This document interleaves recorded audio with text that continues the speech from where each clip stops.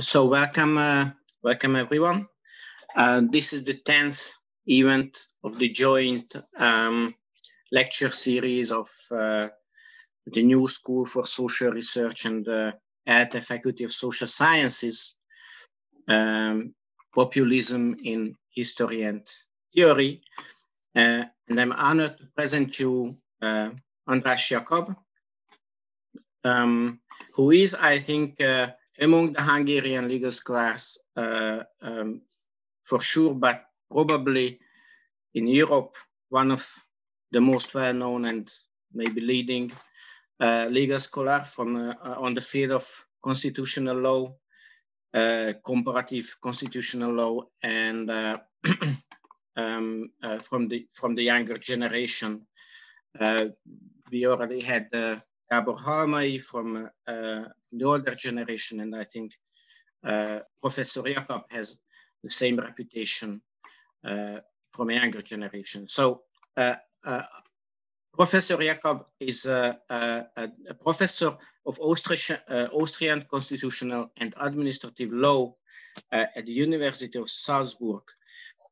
His lecture today is based on his work on the European and Hungarian constitutions and his work analyzing Hungarian and European constitutions, entitled as Nation and Populism in the Constitution.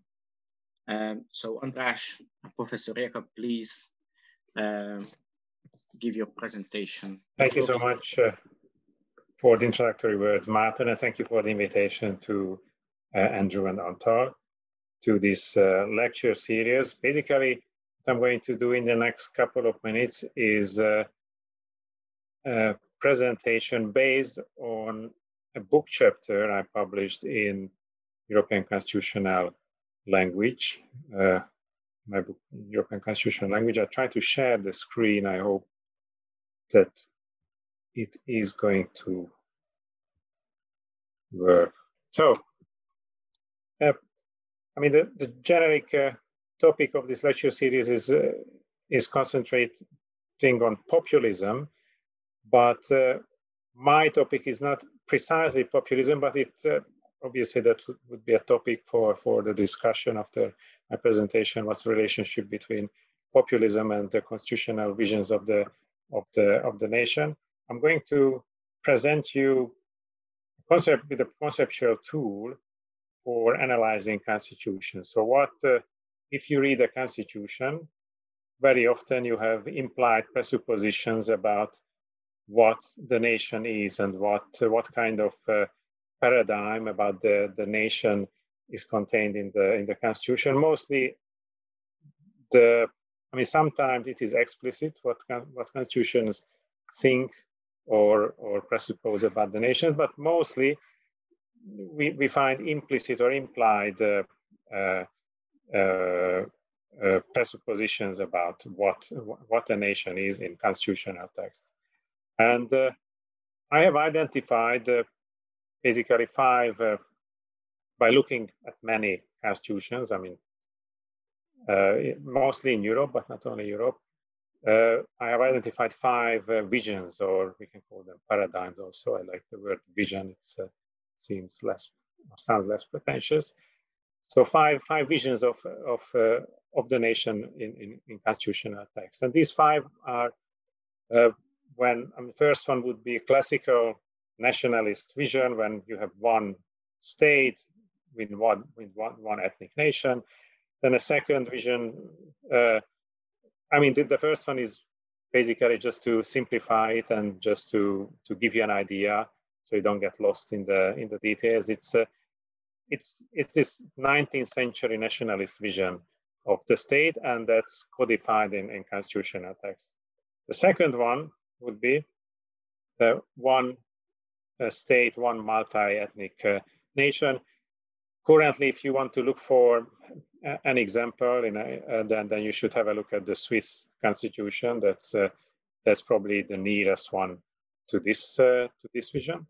The third one would be one state and several equal ethnic nations. You have historical examples for such constructs. It would be like Austria and Hungary, but currently, if you're looking for examples in constitutions or constitutional documents, then, for example, Bosnia and Herzegovina would be an example, a good example for this, or even also the Belgian constitution.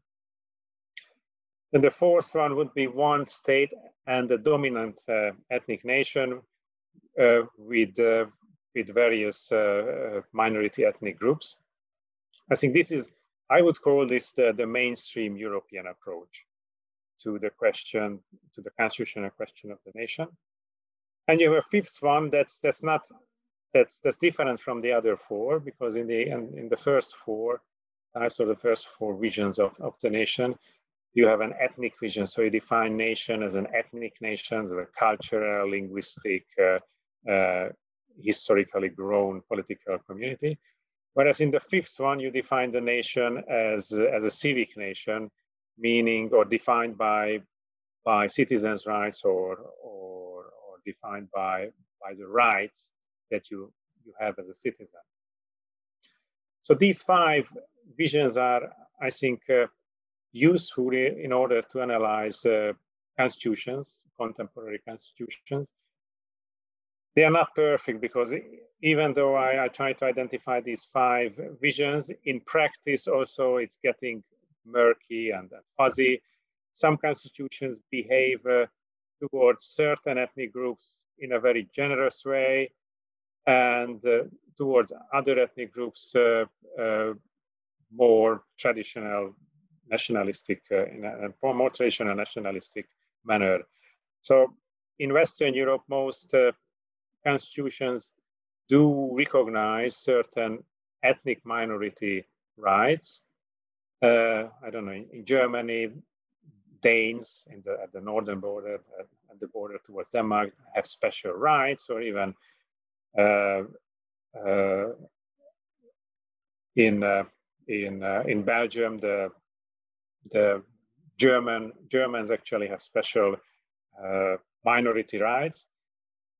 So you have special minority rights and also minority group rights. But if you are, I don't know, a Greek immigrant in Belgium, or if you are a Polish immigrant in Germany, then what you face is a much tougher stance and a much more classic nationalistic vision of the nation. So in practice, in reality, it's murky, but I think still identifying these visions, and I will go through them quickly. I mean, not in detail, but quickly, is useful to understand, at least in order to understand the theoretical options, or the theoretical possibilities that can be seen then in constitutional text. So the first one is classic nationalistic vision. Try to make it bigger so it's easier to read. I mean, if we want to look for supporting theories, these are the classical ethnic nationalistic theories, Mazzini, actually also Fichte, or so some Greek theorists. I don't know how much familiar with the work of Coraise, lived in mainly actually in France, and wrote his nationalistic theories in France. So if you look for supporting theories, then probably this would be these authors would be the main ones, or the most important ones. Here, in this case, if we read the constitutional text, and then we see an ethnic blindness. Somehow the constitution doesn't seem to recognize that there are also individuals or groups living in that country, possibly even have citizenship, who do not belong to the official ethnic nation. It's just simply ignored. It's like a conscious blindness towards ethnic towards the ethnic variations of the country. The nation here predates the constitution, which is actually true for most of these visions. The only vision where the nation does not predate the constitution is the civic vision, because in the civic vision, it's not in all of them, but in most theories of the or most civic constitutional visions of the nation. It's actually the constitution which creates the nation. Here it's not the case. The nation is older. It predates the constitution. Also, if you try to find out what the relationship between the people, meaning the body of the electorate, and the nation is, then in this vision they ought to coincide. So they ought to coincide either by assimilation. So in case somebody doesn't belong to the nation, but is a citizen, that citizen actually should belong to the nation. So they should become, I don't know, they should become Poles, they should become Hungarian, they should become French. So it's they should assimilate to the majority nation, or sometimes you can even find references to a potential or to an ambitioned expansion of the country, where they write about how they wish to be bigger. I also brought a few extracts from various constitutions. In a couple of minutes, I'm going to show them to you. Or exclusion. If you live in the country but you don't belong to the majority nation, then you might even be excluded from that. I mean, one example again would be probably how nowadays in the Baltic states the Russian minority is treated. Most of them do not have the citizenship. Is a very conscious constitutional design in order to exclude them from the classic nationalistic vision, in order to exclude them from the Latvian, from the Estonian, or the Lithuanian nation. It's classic 19th century hardcore nationalism, which we find actually in these countries nowadays. What are the relevant political communities, and what is their respective purpose? In this vision, the ethnic nation is the political community. So no other political community is recognized, at least on a constitutional level. It has its own existence, which is independent from the individuals. It has a collectivist taste.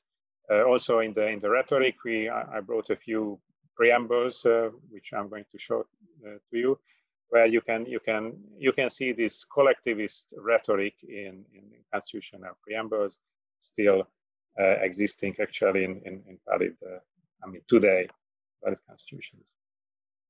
Do you have a recognition of group rights here? No, actually that's one of the key issues. You don't have group rights. I mean, at least not as minority rights. Sometimes minorities are even openly discriminated. Do you have any minority protection? No, that's the whole point. That's the whole kind of the core of this vision. In this vision, the legal status of ethnic belonging is a public affair. You have to be part of the state-defining ethnic or ethnic group, and that's a public affair. It's not your private business. That's something which is a public issue.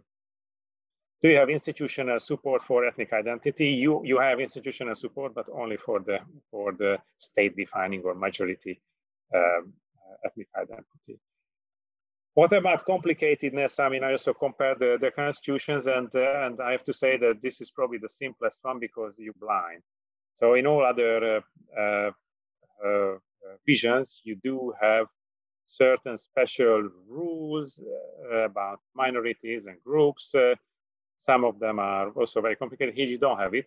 Why? Because by definition, you're blind. So everybody just, you put up the glasses, and everybody just, in your country, everybody just seems to belong to the majority ethnic group.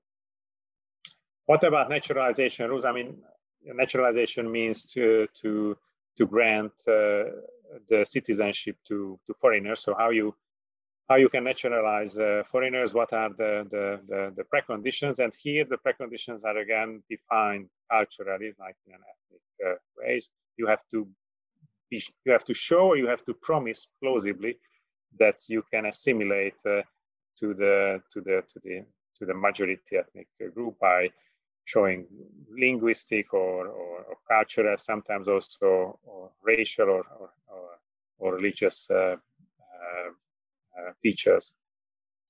What are the nearest real-life examples? As a matter of fact, most European countries behave in this way towards newly arriving immigrants. That's the way they define the rules, but not towards autochthon, so traditional minorities who have been living there for centuries. For those ethnic groups, other rules apply. Going to come to that one. But there are also some countries which not only towards newly arriving immigrants, but towards everybody behave in this classic nationalistic way.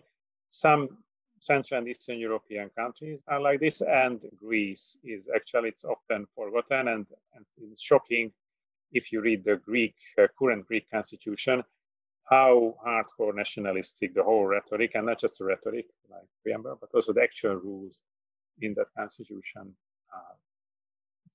So to what type of challenge does it provide an answer? I also checked, I also tried to speculate about the question how useful or how successful certain visions can be, or in what social and political circumstances, what social and political circumstances they can work. And this type of vision can have some success, or it can work, it can be sustainable if the ethnic minorities are dispersed in a country. So if there is no, like, one big block or one area one geographic area where they are concentrated, typically like immigrants, they are normally dispersed, or they are in major cities, but then again, it's not one area where they're specifically concentrated. Or it can also be useful, at least politically, if there are major groups of kin ethnics abroad, and somehow you try to justify stronger connections, or sometimes even military expansion towards these. We can discuss that later. This danger of this vision. What are the advantages of this vision? I mean, this is theoretically very clear-cut. It's easily understandable. But what are disadvantages? Well, the disadvantages are that basically you do not recognize the ethnic minorities, which can easily lead to animosity towards the state. It can lead to a certain alienation towards the state if you are not recognized as an ethnic minority. I also speculated with all these visions about the chances of a development in the EU in this direction, and this is just impossible that the EU as a nation. So I was speculating whether we can, I don't know, in 50 years we can have a European nation or a European Union nation in this sense, and that's just not possible demographically, because you would need a dominant, like a demographically dominant cultural defined national or ethnic nation in the EU. That's just not happening. It's not possible. I'm not going to go through all of these options. We can talk about that during the discussion. Actually, I'm going to skip the second one, the Swiss one. That's pretty exotic, and certain features of the Soviet Union and Yugoslavia were similar to that one. But this is really something which cannot be implemented. It can grow historically, and if you try to implement it, then you can only make it work by brute force. And once the brute force, like, I don't know, the dictatorship in Yugoslavia and Soviet Union are over, it's just falling apart. Interesting theoretically, but that's not really what I think defines current constitutions, except for the Swiss one. But I think the third vision is more interesting. This is one state, several equal ethnic nations. what are here the supporting theories? Certain communitarian theories can support such a constitutional design, or certain types of liberal nationalism, even Austro-Marxism could support such a constitutional design. As I said, just to clarify it also, you don't get lost, and you can identify what kind of state I'm talking about. This would be like Belgium, like the Belgian constitution. What do we have in the Belgian constitution? The Belgian constitution is, I mean, first of all, it's extremely complicated. If you have ever read it, it's so difficult to understand the structure, because they have overlapping systems of communities and regions, and that's basically a double federal system where the territories are not entirely overlapping, and it's painstakingly detailed about what kind of competencies can have the Flemish, and what kind of competencies the French, the Wallon parts, and then Brussels is a special area. Even the Germans have a special area. The whole problem of the constitution is that, or what is implied in the constitution, is that there is no such thing as a Belgian nation. Basically, what you have is you have a Flemish nation, you have a Wallon nation, you have Brussels, which is something in between, and you have a German like minority recognized as a state constituting ethnic community.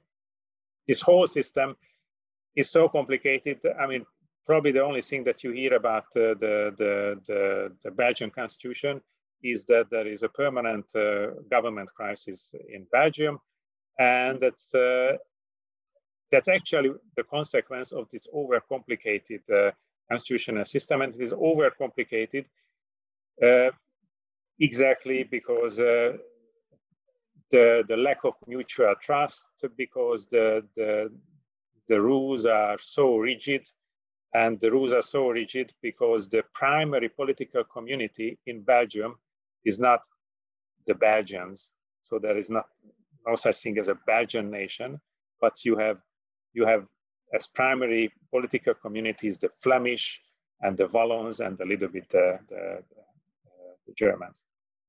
So if you want to speculate how it is related to the European Union, then probably the nearest, this is the nearest to the reality of the European Union. Also, with all the problems of national quotas, you know, you have to have, I don't know, in the Commission one representative from every country, even though the European Commission is supposed to be not a representation of the member states. Still, this is how it is constituted. Also, the usual problems. I think it was a case from Bosnia and Herzegovina. That's an example. In Bosnia and Herzegovina, the constitutional system recognizes three political communities: the Serbs, the Croats, and the Bosniaks. And the problem is, what if you don't belong to any of them? And there was also a famous case at the European Court of Human Rights where an Albanian and also a Roma citizen tried to run for public office, but public offices are actually divided according to which public office can go to which constituting nation, and they were not allowed to run for the public office. And this is actually a consequence also of this constitutional design. So it's so much concentrating on the balance of the state constituting nations that if you do not belong to any of the state constituting nations, then you will have also, or you might have, in practice, you will have civil rights problems, and you will face discrimination. So that's more or less like a failed vision how it how it doesn't work or how it shouldn't work. The constitutional design. Number 4, that's the usual, that's the mainstream way how European constitutions perceive the nation. If you read the preambles of European constitutional documents, then this is normally what they presuppose. So there is one ethnic dominant nation. So it does have, the state does have a certain ethnic character, but at the same time, as a kind of a compromise, they also try to recognize and try to be generous and try to be kind towards various ethnic minorities. So what kind of supporting theories can be relevant here? Certain types of liberal nationalism or communitarian theories can be useful in order to justify such a constitutional design. What do we find in such constitutions? On the one hand, we find certain features which are very specific for a certain dominant ethnic group, like defining the constitutional symbols, like mostly like the flags or the holidays are defined according to the traditional flag or the holiday of an ethnic group, and they do not try to find some kind of neutral symbolism, but they go for the symbolism of one particular ethnic group. But at the same time, you also have institutionalized minority protection, sometimes with extraterritorial features, but that's not actually that's not necessary. In this vision, both the ethnic communities and the nation predate the constitution. So the constitution, the way the constitution talks about the nation is not that we create the nation, but we, the nation, create the constitution, and we also recognize the ethnic minorities which have already existed here for several centuries. What about the relationship between the people, the electorate, and the nation? Here it is realistic, this vision, in the sense that they accept the fact that they do not coincide. So we have the electorate, the sum of the citizens, and that's not the same as the nation. So that's the conceptually they separate. Also, the main purpose or the main idea would be to promote the group interests of the constituting nation, but at the same time also accepting the minority rights. So there is a right to be ethnically different. So you recognize minority rights. It is also a public, it's important here, it's also a public affair whether you belong to a minority, because if you belong to a minority, then you have special rights. You might have preferential representation in the parliament. You might have additional linguistic rights in your area, and so on. In this vision, both the official ethnic identity and the ethnic identity of the recognized minorities are supported.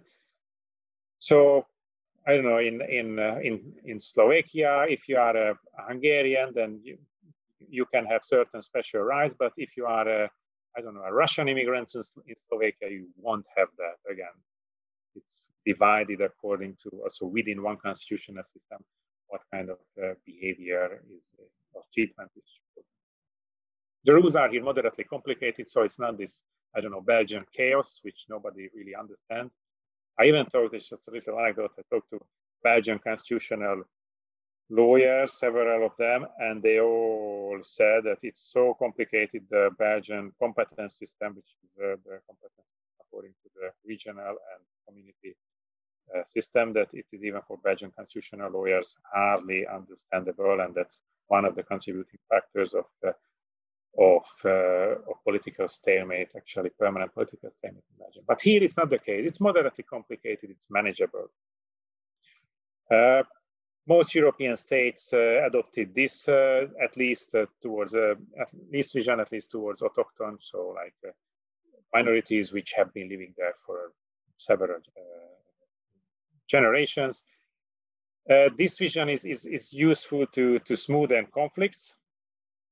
It is also relatively realistic in the sense that it accepts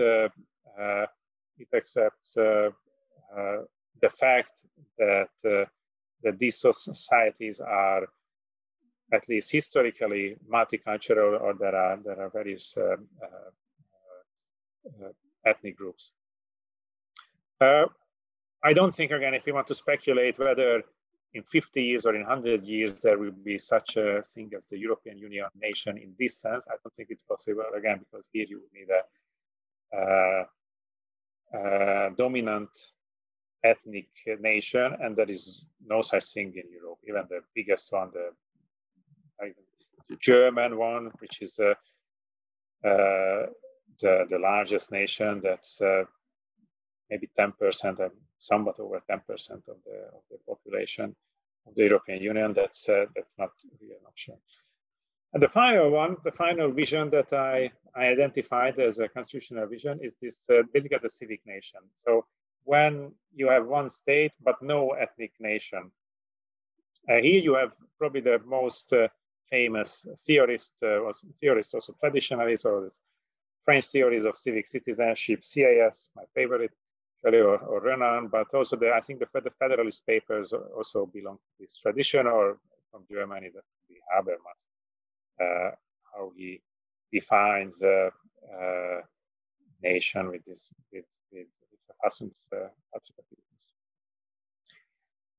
strangely, there is a common point between the classic 19th century nationalism and this ethnic civic vision, because the common point is that both are ethnically blind, just in different ways. Because here they are ethnically blind because they do not want to recognize the ethnic nature or the ethnic features of their citizens, because they think that in this way they can realize certain universalistic ideas. There is a famous speech by Theodore Roosevelt where he says that in America, at home you can be Irish or you can be German, but on the street we are all Americans. And this is also what is supposed to be seen on the level of constitutional rules. So it can be your private business if you have a certain ethnic belonging, but from the point of view of the political system and from the point of view of constitutional law, we should be blind about that. We shouldn't consider it. What's interesting here is, and that difference then differentiates, discriminates this vision from all the others, is that here the constitution constitutes the nation. There are some other conceptual tricks by CIS who defines it a bit differently, but let's just concentrate on this main feature, that here the constitution makes the nation. So without constitution, there is no nation. Constitution makes the nation and ensures that everybody has the same rights. And that also means that by definition, the sum of citizens has to be the same as the nation. So there is no conflict between these two concepts because they conceptually coincide. It's also characteristic for such constitutions that they emphasize very much universalistic ideas, and it seems like you have the impression when you read these constitutions, especially the preambles, as if their main purpose would be the realization of these universal ideas instead of promoting the interest of certain groups. So it's much more idealistic in that sense, the language of this constitution. Here, fundamental rights are perceived as individual rights, or no group rights.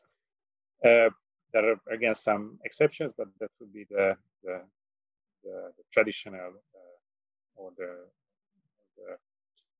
the paradigmatic vision of this approach. Again, it's a private matter. It's a private matter to which ethnic group you are belonging. I think I mentioned what Theodore Roosevelt said, but basically you can also see it based on the Constitution, because there is nothing in the Constitution about about this issue, which also makes these constitutions, at least from this point of view, relatively simple. So the US is probably the best example for this. There are, again, exceptions. There are special rules for Indian tribes. We can talk about that also under US constitutional law, which absolutely doesn't fit into this paradigm, but this is more for, I don't know, constitutional law experts who are really interested in exceptions. But in general, the US constitutional law would be the best, like, current example for this. Or from the French Revolution, you can get a few constitutions which were written in this sense. Not today's French constitution, that's a bit more complicated. So if you, I mean, this vision is probably theoretically the most elegant. Here you have the most famous theorists. I don't know, for classic nationalist visions, you really have like second rank political philosophers. Here you have, you know, the best of the best. It's theoretically definitely the most sophisticated. Also here it's by definition, basically the whole definition is defined by rights. Sorry, the whole nation is defined by rights. That also means that the protection of fundamental rights is much less of a problem here than in potentially than in any other vision. What's the main problem with this vision? The main problem with this vision is, well, that it's blind. So it pretends that that constitutionally it doesn't really matter what kind of ethnic groups we have, and that actually they don't exist. It also pretends that ethnically the state is neutral, which is not really true. Even in the U.S. Constitution, the U.S. Constitution is defined basically by English Protestant values. So it's not universalistic in that sense. The ideas that drove the founding fathers of the U.S. Constitution were British Protestant ideas, which have been codified into the U.S. Constitution. What about the EU? Can the EU adopt this type of vision? I would say that probably in 50 years, if you're very optimistic, that would be something that can characterize the European Union. We already have signs which show into this direction. Also, the rhetoric of certain EU documents,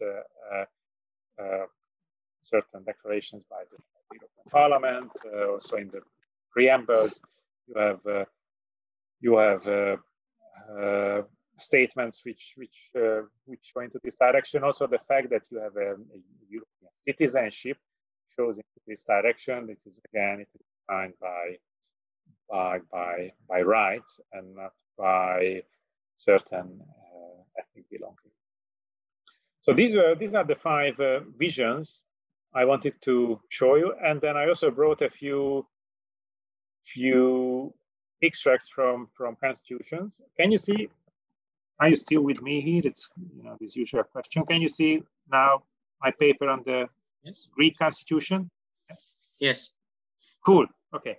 So I just brought a few quotes from various constitutions, which concentrate exactly on these topics. And I think they have also been uploaded. So for the participants, if they are curious about the documents, they all have been uploaded somewhere on your course website, as far as I have been informed. So in the Greek constitution, so the beginning of the Greek constitution, in the name, so not in the name of the people, or not in, and even not in the name of the citizens of Greece. No, the Greek constitution was adopted in the name of the holy and consubstantial and indivisible Trinity. So it's a very strong religious, actually Orthodox Christian reference, which again obviously excludes everybody else who is not Orthodox Christian. In the Greek constitution, you find no words about minority rights. It's just non-existent in Greek constitutional law. And then a few provisions which I think are relevant. Article 1, paragraph 3, all powers are derived from the people, exist for the benefit of the people and the nation. And then Article 120, paragraph 4, observance of the Constitution shall be committed to the patriotism of the Greeks. Quite harsh. In the Irish Constitution, what do we find in the Irish Constitution? Well, Article 1, the Irish nation hereby affirms its inalienable, indefeasible, and sovereign right to choose its own form of government, to determine its relations with other nations, and to develop its life, political, economic, and culture in accordance with its own genius and traditions. So again, the nation exists, it has inalienable rights, even before the Constitution. It is the entitlement and birthright of every person born in the island of Ireland, which includes its islands and seas, to be part of the Irish nation. It is also the entitlement of all persons otherwise qualified in accordance with law to be citizens of Ireland. Furthermore, and now it comes, the Irish nation cherishes its special affinity with people of Irish ancestry living abroad who share its cultural identity and heritage. It is the firm will of the Irish nation, in harmony and friendship, to unite all the people who share the territory of the island of Ireland. So again, in the Constitution, you actually have a call for the unity of Ireland, so including Northern Ireland, obviously. In all the diversity of their identities and traditions, recognizing that the united Ireland shall be brought about only by peaceful means, at least. So it's no like war declaration, so it has to be peaceful, with the concept of a majority of the people democratically expressed in both jurisdictions of the island. Until then, the laws enacted by the parliament established by this constitution shall have the like area and extent of application as the laws enacted by the parliament that existed immediately before the coming into operation of this constitution. I don't want to read out now everything, it would be long. I just highlight a few more things in other constitutions. The Swiss constitution, a couple of years ago, special provision was included, which prohibits minarets, the building of minarets, with the obvious message that Muslim immigrants should never think that they are equal. So if you are German, French, Italian, or even Rhaeto-Roman, so there is this fourth ethnic community, then Switzerland is an excellent place for you. If you are, I don't know, a Polish immigrant, it can be okay. If you're a Muslim immigrant, it cannot be okay. It's written in the constitution. You're not welcome. Then the Cypriot constitution, this is still the constitution of Cyprus. And it's actually painful how detailed this constitution is about the relationship between Turks and Greeks. This is a failed constitution, as you must know that half of Cyprus is actually seceded from Turkish part, seceded from the Greek part. So it is a bit like dead letter what is still in the constitution, but it's very detailed about. The president needs to be Greek, the vice president needs to be Turk.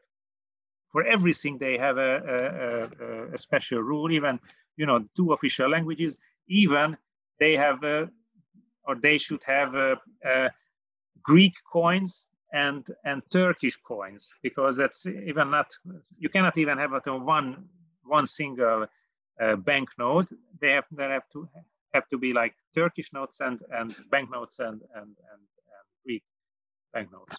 One more, I would like to mention one more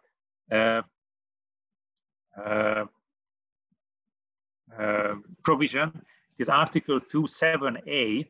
So you have to decide whether you belong to the Greek community or to the Turkish community, and you cannot be both. And you have to pick one. Again, it's a problem if you actually don't really want to pick any of them, but you have to, otherwise you cannot enjoy the citizens' rights. And in Article 2, paragraph 7.a, you have a married woman shall belong to the community to which her husband belongs. This is still the rule, according to the Cypriot constitution. Everything about flags and holidays, they have two of everything. And the Spanish constitution,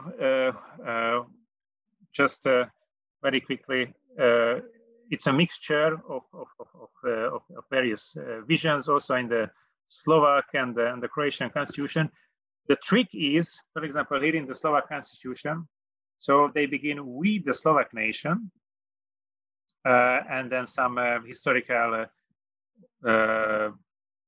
facts or at least a historical narrative to be more neutral about it, how Slovak nation came about and what's the history of Slovak nation. And then you have in the next part, together with members of national minorities and ethnic groups, we constitute we give this new constitution. You should be very careful how you read such a preamble, because on the one hand here you see that with the Slovak nation as a, I put it in italics, so as a group, we have certain rights, but then in the fourth and fifth line of the preamble, you have together with the members of national minorities. It's very tricky how it is formulated, because they don't say that together with ethnic minority groups. No, it's just together with members of of national minorities, which means that the Slovak nation is recognized as a group, but at least in the preamble, the ethnic minorities are only recognized as individuals, because the members of ethnic groups do that, and the Slovak nation. So there is a difference in emphasis. Actually, later you also have group rights for ethnic groups, but it's a tricky and conscious decision. Let me say how it was formulated in the Slovak constitution. Or the Croatian constitution, it has a very long preamble, but the only thing that I quoted here is the Republic of Croatia is established as the national state of the Croatian nation and the state of the members of autochthonous national minorities. Again, the same trick. They obviously influence also each other. So the autochthonous national minorities, at least in the preamble, is not recognized as group, but only the majority nation is recognized as a group, as a state-defining group, and members of national minorities, individuals, are recognized. Hungarian basic law, that's an absolute mess, actually, combining various visions. So it begins, we, the Hungarian nation, it was in the former sentence, promise to preserve the intellectual and spiritual unity of our nation torn apart in the storms of the past century. It's basically a reference of losing certain territories after the First World War, where Hungarian ethnics are still living nowadays. The nationalities living with us form part of the Hungarian political community, are constituent parts of the state. So it's kind of a compromise or a balancing game. On the one hand, it emphasizes Hungarians living abroad, but it also tries to be generous towards autochthon minorities, so Slovaks and Germans living on the territory of Hungary. And the next paragraph of the preamble, we see our basic law is a living framework expressing the nation's will and the form in which we wish to live. And then it changes. So we have a text where the subject in a grammatical sense is changing. So first we read "we, the Hungarian nation," and then now we read "we, the citizens of Hungary." And in the meantime, they also define that that it's actually not the same. So it's jumping. The grammatical subject of the text is jumping from citizens to nation and then back again. And then some provisions about keen Hungarians abroad. And finally, the Polish constitution, I thought I'm also showing it to you. Basically, here in the Polish constitution, they try to strike a balance again. So on the one hand, they refer to certain Christian values, but on the other hand, they also refer to universalistic, non-Christian values, and they recognize that actually, you know, the political community consists of various groups, and some of them recognize the Christian heritage and others not. It's actually here this part of the, I don't know whether you see when I'm kind of highlighting now something with my mouse, but that's basically the part beginning beholden to our ancestors for their labors, their struggle for independence achieved at great sacrifice, for our culture rooted in the Christian heritage of the nation and in universal human values. So tries to kind of balance both trends, how to define the nation. Should you define it in an ethnic way by the Christian traditions, or should you define it by universal human values, which would be more of a civic way to define the nation? So these are the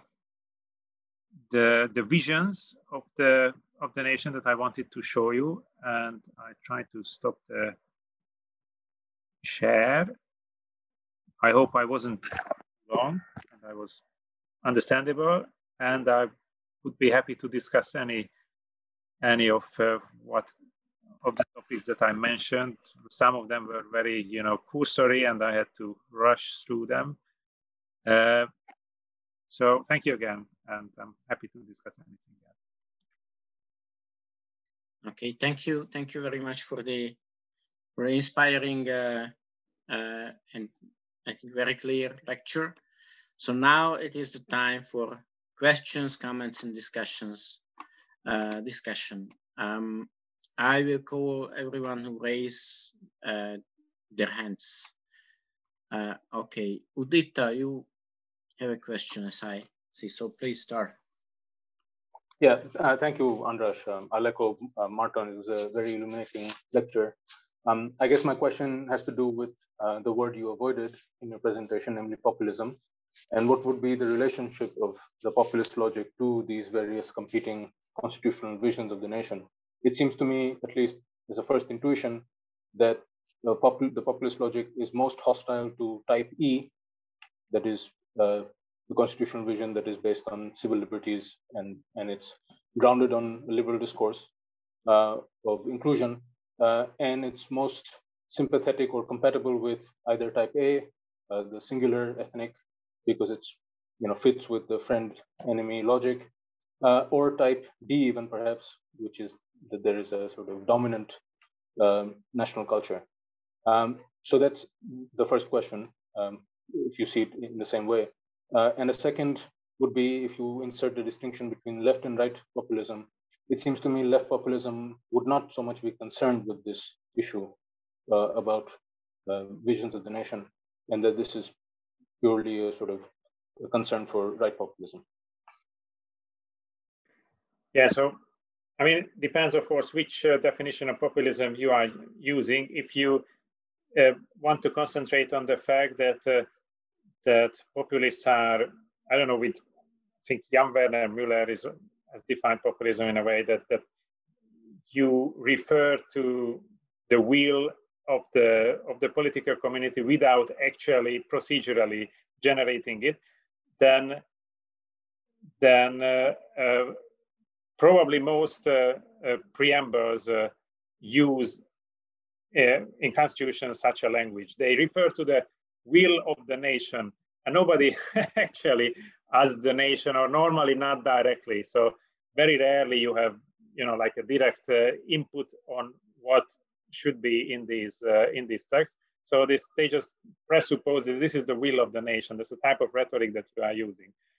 So that's one thing, like what kind of rhetoric you are using in the constitution. The second, and I think in that way, many constitutions are populist, at least in a rhetorical sense.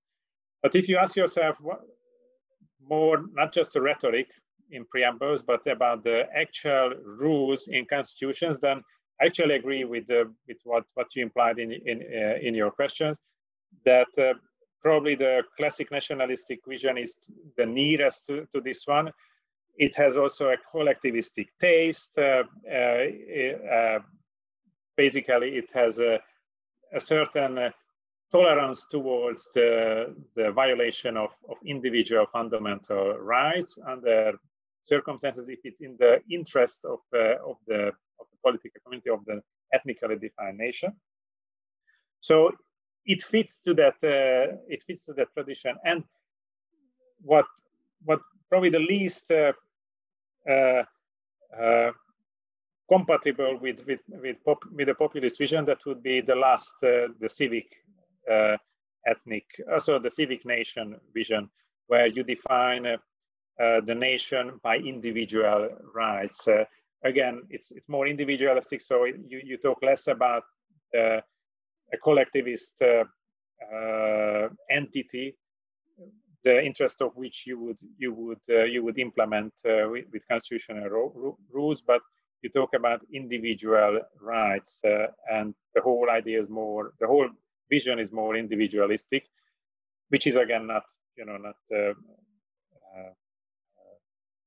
populist. But I think you should, with this question, you should separate the level of constitutional rhetoric in preambles, because then most constitutions have a certain populist taste. Maybe it's just I should think about, maybe it belongs to the genre of constitutional preambles.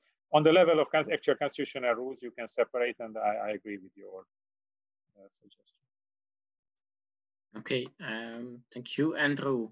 So thank you very much. That was a great and magisterial presentation of the options of how to define the nation or not define it on a constitutional level. So Udipta asked you the question concerning which of these constitutional visions populists themselves will be likely to adopt. And of course, this kind of depends on also the definition of populism, as you said. I myself always have the Schmittian friend-enemy relation within it. So it is not just the terminology of the people or even the idea of a part being special, but also the relationship to the other. And from that point of view, I want to ask you the reverse question, namely, which of these constitutional structures, to the extent that they are part of lived constitutions and not just pieces of paper, I don't want to ask this about the Constitution of 1936 because it has no effect on politics, but lived constitutions, where the document is also part of material reality, which of these constitutions is the most likely to cause or to generate populist forms of protest and self-organization? And is the answer all of them? Or is the answer some of them are especially prone? Or what? Okay, so that's my question, yeah. Thank you. One issue is which constitutions or which constitutional visions of the nation can be defined along the friend-enemy line.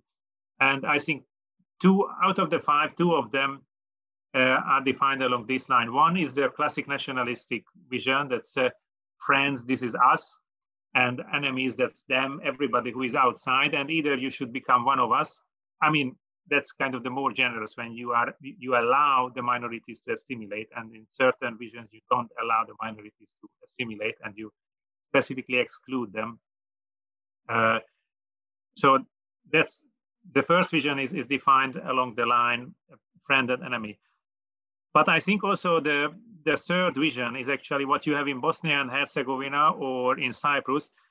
The difference is that it's more or less like a peace treaty on a constitutional level. So it's your enemy, but at the same time you have to accommodate. You don't trust. That's why you need so terribly long and detailed rules about rotation. So first, even about the ministries you have in certain constitutions, you have like the interior ministry has to be in one period in the hand of this ethnic group, and in the next period in the other one, and then at the same time the defense ministry has to be in the other one. That's the whole thing. Is it only makes sense if the distrust is so strong that otherwise it wouldn't work. As a matter of fact, they normally don't work. So what you see is in Cyprus, that's a failed constitution. And also what you see in Bosnia and Herzegovina, that doesn't, I mean, it only works because otherwise there is no EU money going there. And there is also a military pressure. Otherwise, as a constitutional structure, it just doesn't work.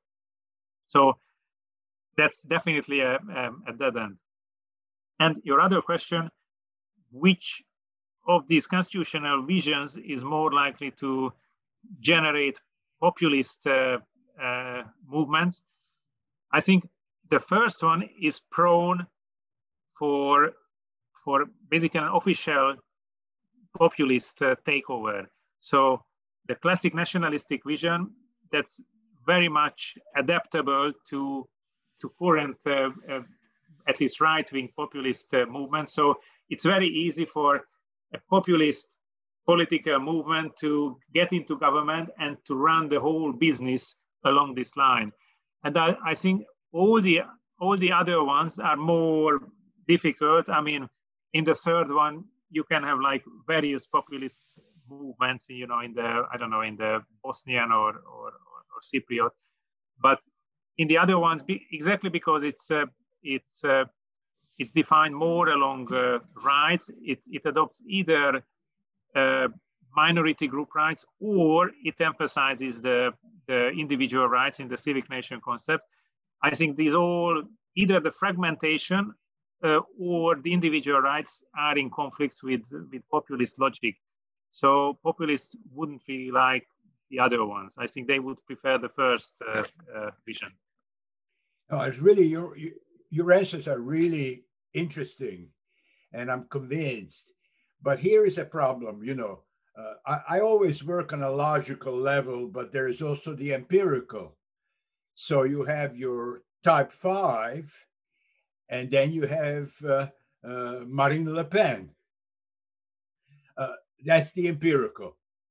Now, of course, you could say that internationally this thing is happening, and so you're going to have it everywhere with your prime minister and Stephen Bannon going to places and is trying to even help organize it. So it could be that no matter what you have, Orban and Bannon will help create populisms elsewhere. But that's not where Le Pen comes from, right? She did not need Orban or Bannon or anybody else. Maybe she needed Jean-Marie Le Pen. Everybody needs a father.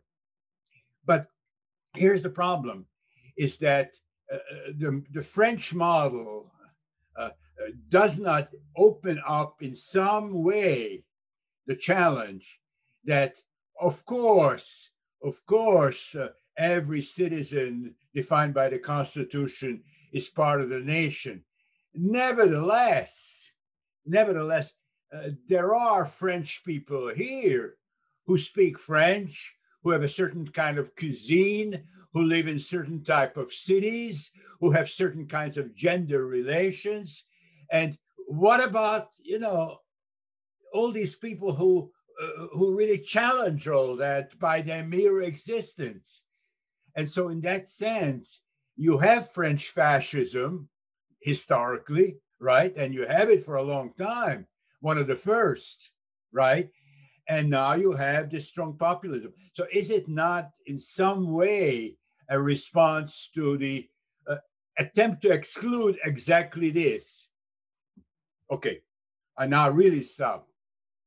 Yeah, thanks for the question. I mean, I have two answers to this.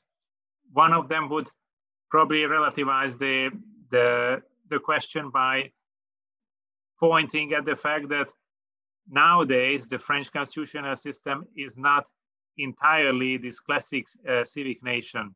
As a matter of fact, also in French constitutional system, you do have certain group minority rights. Actually, Alsatians, so Germans, have enjoy certain group rights, and even the Bretons, and even, you know, Corsica has a certain autonomy. But that would probably just you know, avoid the question.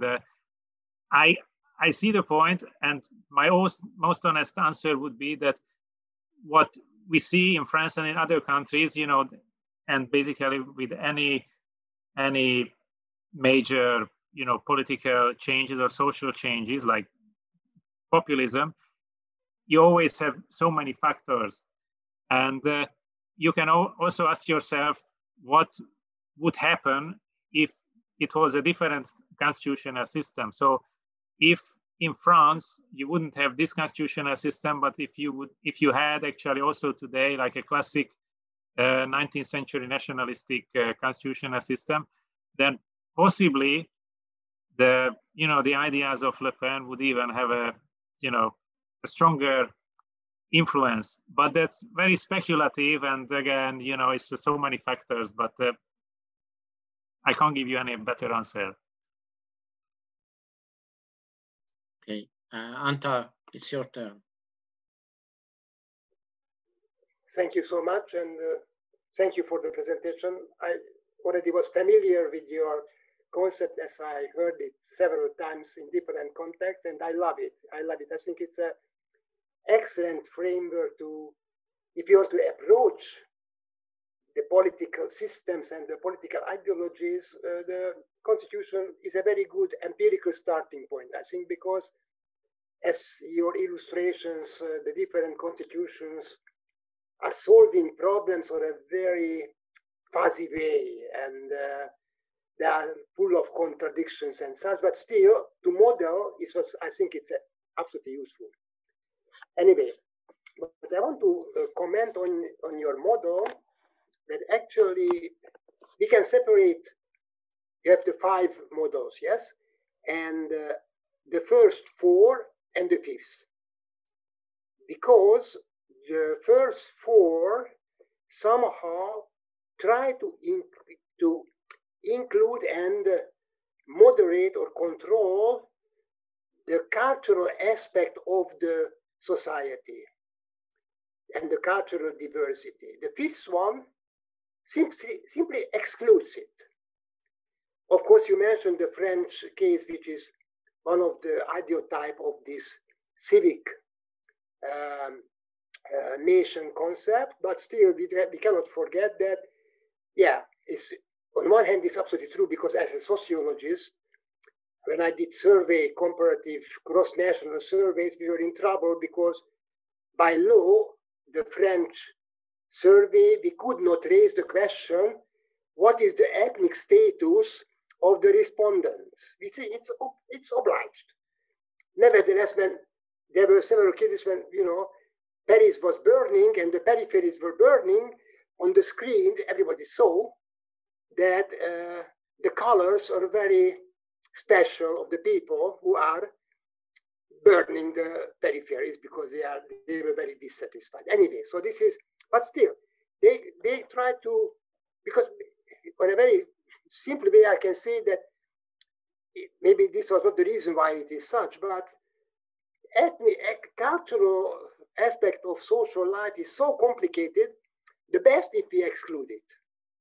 And then we find a good point, and this is citizenship, which is a political, legal category. And then we don't have to deal with the others. The first 5, they try to manage it, to calculate or even build on the cultural differences. I think and this is partly an answer to Eötvös' comment that if I were a populist, right-wing populist politician or ideologist, I think the number 1 is the best to me.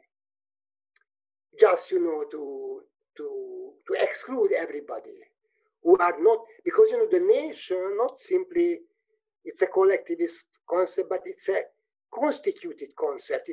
It's created, it's a virtual community, a virtual history, for example.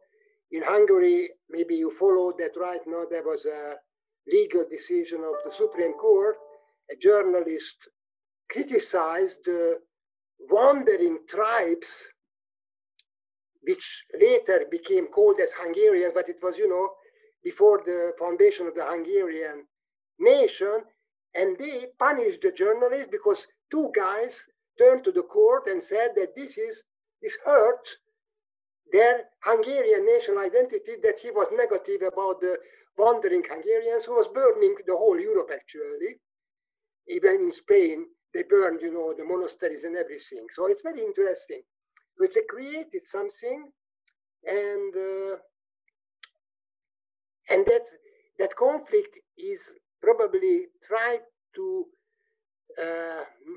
controlled and solved in the first 4 versions different ways. But one disturbing factor came, I think, and that's my question, and this is the migration. Because in an empirical sense, all the nations was based on migration. Let's see, when the different people came 500, 1,000 years ago, they were migrating and were migrants. So the issue is that somehow the culture, the key element is the assimilation. Because these people somehow assimilated. But there are the newcomers who maybe has a potential to assimilate, but who are not assimilated yet. And how we can reflect on the newcomers. The first number first says that we don't need. Religiously, ethnically, culturally, this is one nation. We don't want to count anyone else. Orban, I think Orban would be categorized to the number first. Even if the constitution, you are right, it's a mixture. I agree, it's a mixture.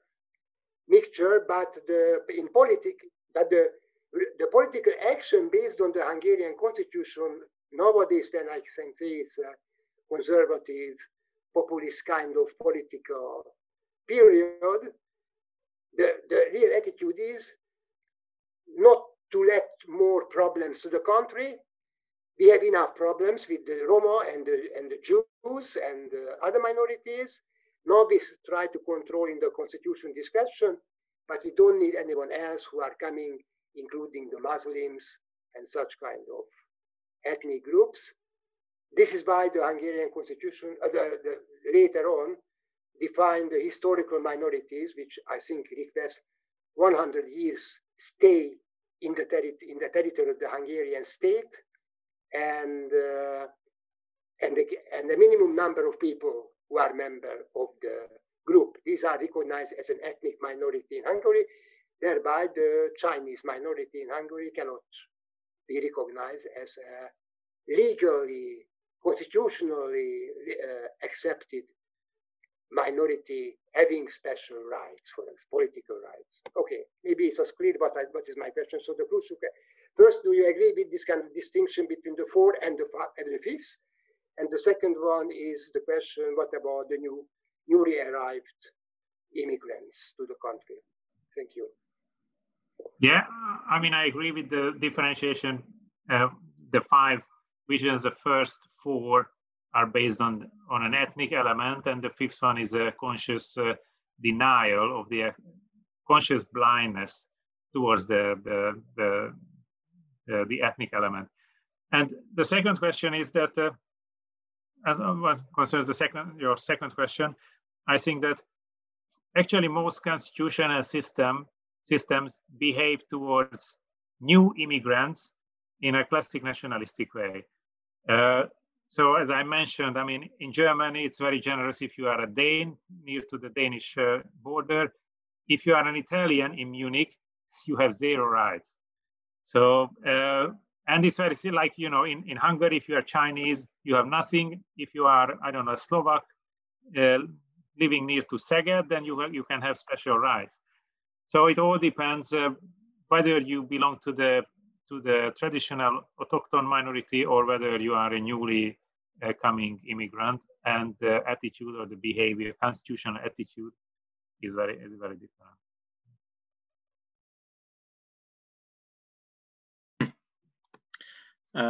I also have a comment and a question, and since no one is raising their hands, then I will give the possibility to myself to ask this question. So I would like to refer back to the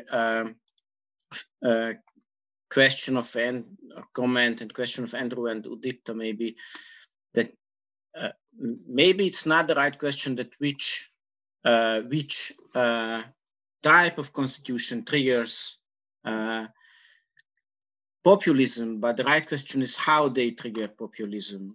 And I would like to refer back to the lecture we had last week, because maybe there are among different conditions, all of them might trigger populism.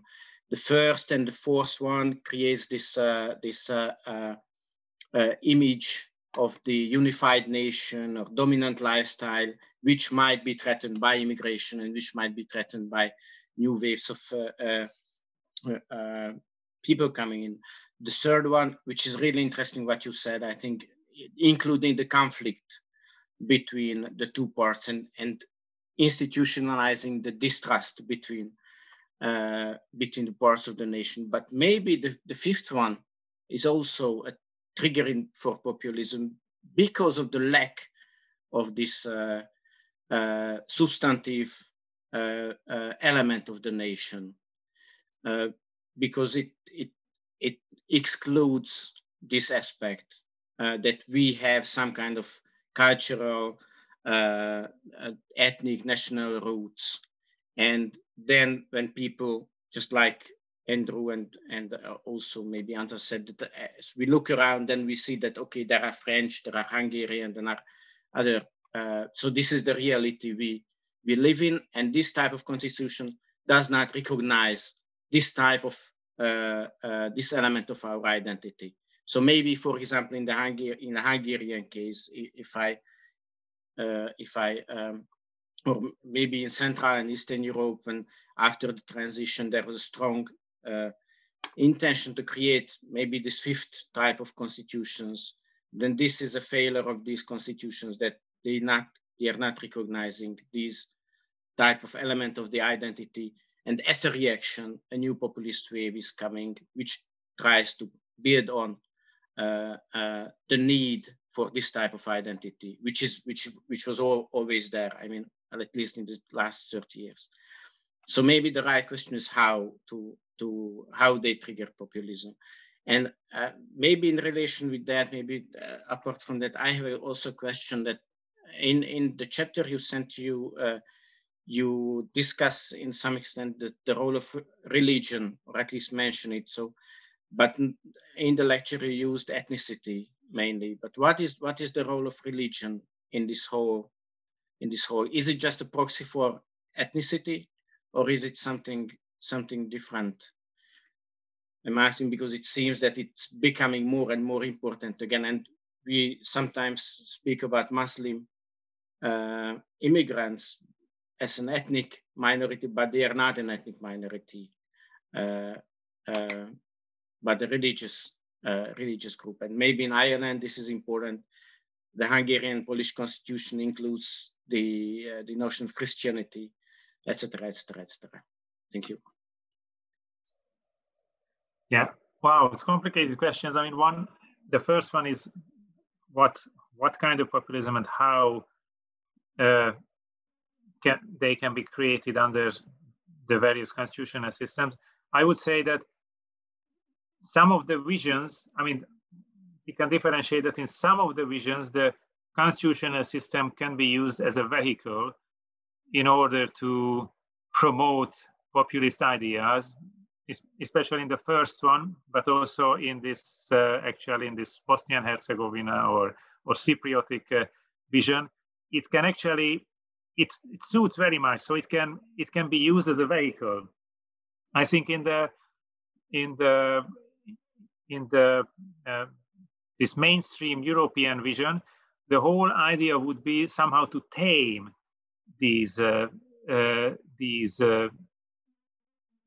emotions and these moves. On the one hand, to tame the majority's emotions, and on the other hand, give something to the minority that they feel recognized. So that's kind of, you know, you can call it the taming vision. And the last one is just, you just try to be blind. You don't care about it, and then you hope that the problem will go away. And sometimes it does, sometimes it doesn't. But that's the whole idea, that you don't deal with the problem. It can also happen. I mean, I don't know much about the US situation, but possibly, at least in my conceptual frame, you could say that what is happening in the US is actually a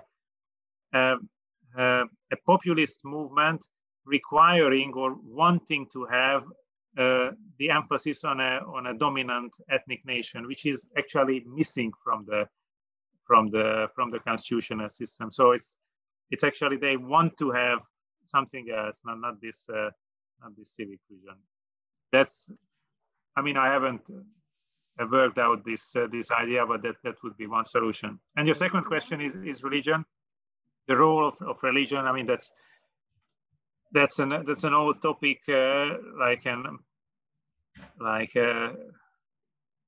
it's difficult.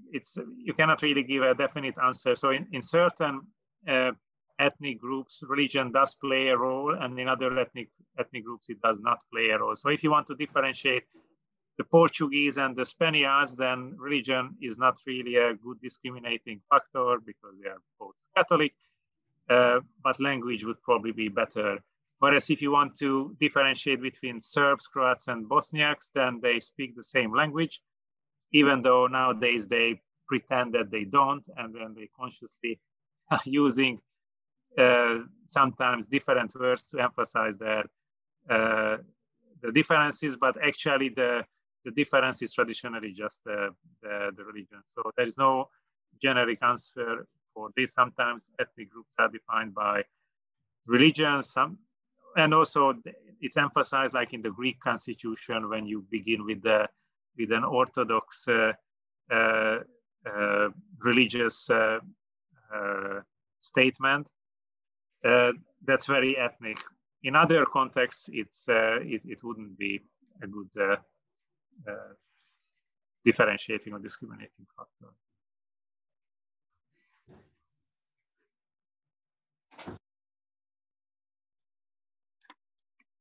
So we still have time for comments and questions. And Andrew, if this the last point you are making can be made stronger, because you could say that the arrangement 5 it just occludes the problem, but those who speak about non-liberal or illiberal democracy very often phrase it as suppression. Now, United States, it won't be put that way because no one is going to attack the Constitution. See, that's not going to happen also on the right, on the white supremacists, even as they are attacking the Constitution of 1867. Because you can see that this whole debate about voting is an attack on 13th, 14th, 15th Amendments, right? So but they won't say they're attacking the Constitution. But in fact, I think that your prime minister, who has attacked the Constitution of 1989, 1990, right, felt liberalism to be a straitjacket. A straitjacket for what? So it's got to be the nation, right? So in that sense, number 5 is seen as the enemy. Cosmopolitanism in the United States, it would be put that way. Liberal cosmopolitanism or globalism are the enemy. And in that sense, they're suppressing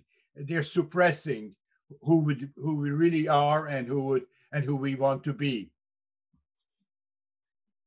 Absolutely. I think one of the, if you want to put it in a different way, the difference between the first 4 and the last one is that the first 4 arrangements or first 4 visions are about the interests of groups, and the 5th one is about certain universalistic ideas that should be implemented in practice. That's why also in the 5th vision, if you read constitutions written along the 5th vision, very often you have a certain taste of missionary ideas that they want to spread these ideas all along the world. All the other 4 are more modest. They just want to, keep their own community or maybe expand a little bit, but not to the whole world. In number 5, very often you have this taste of universalistic missionarism. Anta, please. I just want to continue a little bit your comment about the 5th and how the 5th can generate populism as a reaction. And to András, it would be quite, maybe you have done this kind of analysis, but the Hungary, I don't want to focus on Hungary too much because Hungary is, in the global sense, it's a minor place. But in Hungary, in that sense, it's very interesting because there was a communist takeover and the first constitution of Hungary, the communist constitution, when created not a nation, but the people who were the communist people. I don't know how it was formulated, but the socialist people. That was the fundament of the constitution. Then, after the transition, 1989, I think, and that maybe I don't misunderstood Marci's comment, there was a shift in the revision the modification of the previous constitution into a new constitution in 1990, which was entered. There was more a kind of turn to the number 5th. Of course, there are a lot of mentioning of the ethnic Hungarians, how important, to have these people. It was not a preference. It was not a question whether they belong or not to the Hungarian nation. It was a duty of the political circles and the society to have these people. Like, for example, in the free liberal Democrats, Thomas Bauer took a position that, again, so the political nation, meaning that those people are counted in the Hungarian nation who are living here, who are paying tax, who are contributing to the common goods, and those who are outside, and still he is on this position to emphasize the political nation instead of the cultural nation. He actually somehow neglected or did not realize that it may be counterproductive, because later on the Fidesz completely changed in the fundamental law and put a preference that we are not 10 millions anymore, but 15 million. The nation is 15 million people, including all the culturally belonging former Hungarian population. So there's a shift in the Hungarian case, and maybe the 90s and this the new constitution in 1990 did not realize that in the society there is a need, a demand that somehow it has to be put on the ground of the cultural component of the national community. What do you think about this dynamic of the Hungarian story?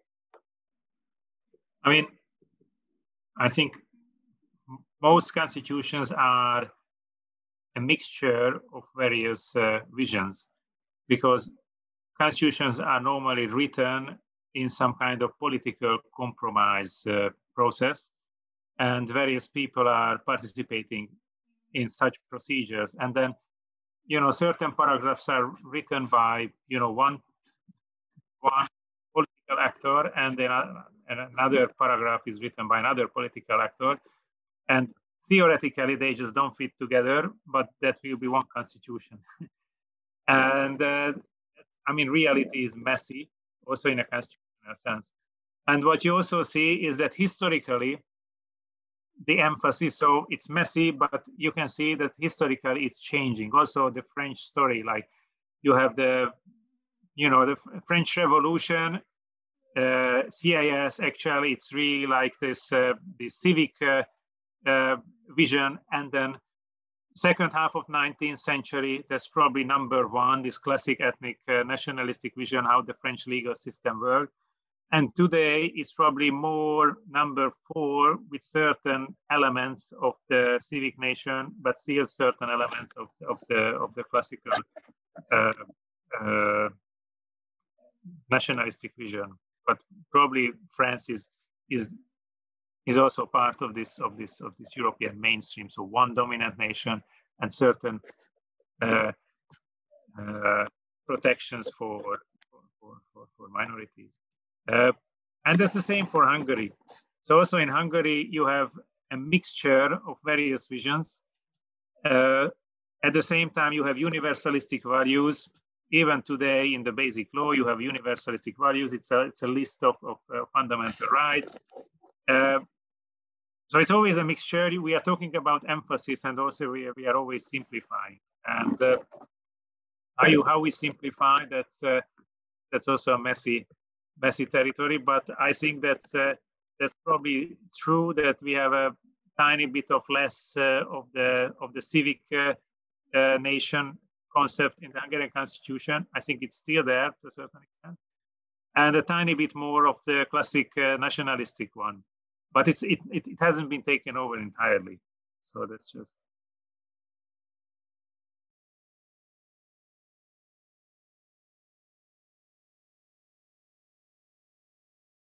Okay.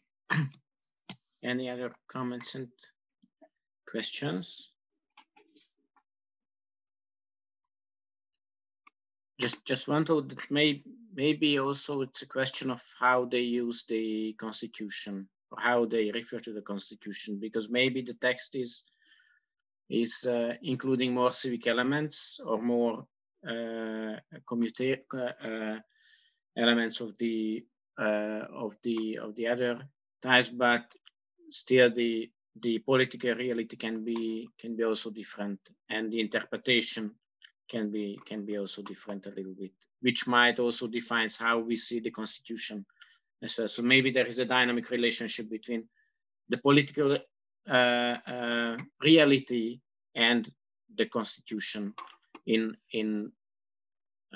understanding which type of constitution a community has.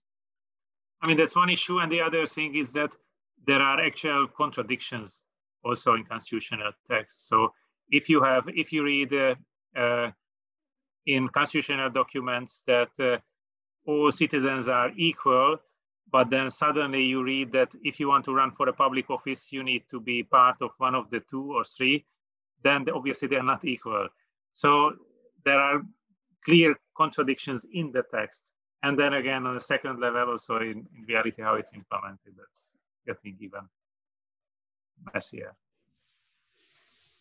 Yeah, I think the Polish case is interesting, right? Because what you cited is the Constitution of 1997. And of course, it was a compromise. The left and center left were strong, but they had to compromise with the other side, especially because Valenza was carrying on a kind of campaign against the process. So they let in all those elements you cited today. That was not their goal, but they put it in. But the problem is today, once the Justice and Law Party comes to power, is this still good enough for them? And they certainly, their official view is that it is not, but they don't have the famous 2/3 of both chambers to go to a referendum and to produce whatever they call it, a fourth republic or fifth republic. I forget which is the number, right? But in any case, they have one that kind of works, but they want a better one for them. So that kind of indicates that from the point of view of Kaczynski, it's not the same. Now you can, of course, do things like you can pack the courts, pass obviously unconstitutional statutes that the packed court will permit.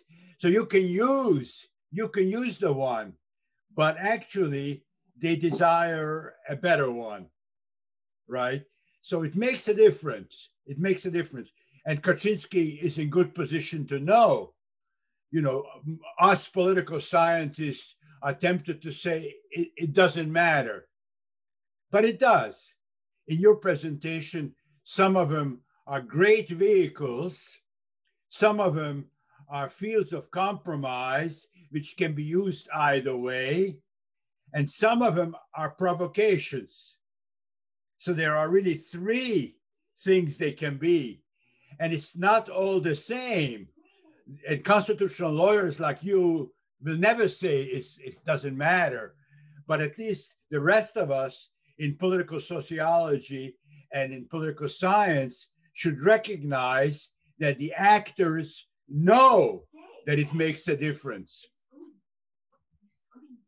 Yeah, well, I totally agree that it makes a difference. Constitutions do make a difference. I think. Okay. I obviously believe that it's just that I think in this terminology, what would happen in Poland is that from this mainstream, that was number 4 vision, this mainstream European vision, they try to switch, they try to swap to number 1, to the classic nationalistic vision, because that's more of a vehicle for that type of politics. Okay, Carlos Alvarez Marin is a question. So thank you very much for your presentation, and I wanted to ask you, maybe my question comes more from my ignorance in the topic, but I mean, you place the United States within the category of the no nation over other, or something like that, the fifth category. Like there's no specific nation acknowledged or recognized in the Constitution. So I wanted to ask you if the recognition of special rights for indigenous peoples or original peoples undermines the sovereignty or the unity of the Constitution, as creating a new nation within a wider nation, or with its own rules and with its own procedures, maybe in some cases with their own institutions. So that maybe on another step, maybe help to understand why populists tend to attack minorities, because they seem to have their own rules. They play with their own rules and not with the rules of the bigger nation or the wider nation. And that's my question. Thank you. Yeah, so the US in this conceptualization is vision number 5, which is like the civic nation. So nation is defined by citizenship. Nation is defined by civil and political rights. Nation and the citizens are actually the same, and it's ethnically blind. And there is one major exception, that's a traditional exception that was already at the time of the founding. For certain Indian tribes, there were treaties which were binding also on the US, and these Indian tribes had a special legal regime, basically ensured by legal instruments which are exempted from the US Constitution. So I would say that this is not a system within the Constitution, but these are exceptions from the constitutional system. So that would be one. And the second one is that I mean, recently in the last couple of decades, also the idea became accepted in US constitutional law that as a means to rectify past injustices, past oppression of certain minorities, especially slavery issues, you can have anti-discriminatory measures, affirmative or positive actions, which are not ethnically blind. But this is again an exception just to undo something that happened in the past. So that was under the constitution. The first one, the Indian tribes, that's an exception from the constitutional regime. The second one is within the constitution, like a special rule, but with a justification of what happened in the past. So it's, again, that's not part of the original design. This is something which, I don't know, that was screwed up and then we have to fix it now. This is not how it was meant to be. So that would be like a very short way, the way I see. Okay, Anta. Yes, thank you. I fully agree what you said, that a constitution is a mixture of different ideas. It's a compromise. Let's say it's a compromise of different efforts, and that's how it is created, and that's how we can interpret the constitution. And you also mentioned that we must, in the analysis, we have to separate the preambulum and the concrete regulations what the constitution specify. But it's quite interesting, and again, I want to continue what Marci has said, that the political effects are quite interesting and maybe can help us to understand the trends, because there are trends. In Hungary, the constitution was, the fundamental law was accepted 2011, or I think, as I remember, or 10, very shortly. But since it was accepted, it was 10 times modified. And these modifications are quite informative. For example, they modified what is the family. It's a gender. It's a gender-related, quite conservative, I can say a kind of populist kind of interpretation of the gender relations. They modified, as I remember, the freedom of religion, because as I think that they modified how a state can be recognized, a religion or a church can be recognized by the state. That also was, I think, it belonged to the modifications in the last 11 years. So during the 11 years, the recent government has changed what they did 11 years before. And these changes can maybe show us that what is the direction then, and how the political motivations can have a very strong effect on the constitution, which as itself could be seen as a very stable something, a stable which can be calculated and can help us to see to the future how we would like to manage our life and our society and our political system. Okay, that was my comment.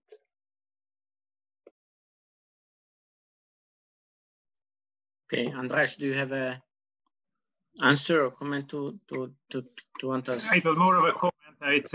I think it's what we need to see, and I agree with Antal in the fact that it's always changing the way how the nation is arranged in a constitutional system. And one way to change it, as Antal said, is to change the actual constitutional text. And there's also another way, is when the case law of courts, of a constitutional court, is changing. So you can actually have the same constitutional text, and if the case law or the judgments of a constitutional court are changing, it can slightly, I mean, radically probably not, but slightly it can change the emphasis of the arrangement of how you treat nations in the constitutional system. Okay, I think we almost ran out of time. So I think this is time to close the session, if no one has a final very last question. Okay, if not, then András, Professor Jakab, thank you very much for accepting our invitation. I think this was an inspiring lecture. So thank you very much for being with us. Thank you. Bye. Bye-bye. Thanks.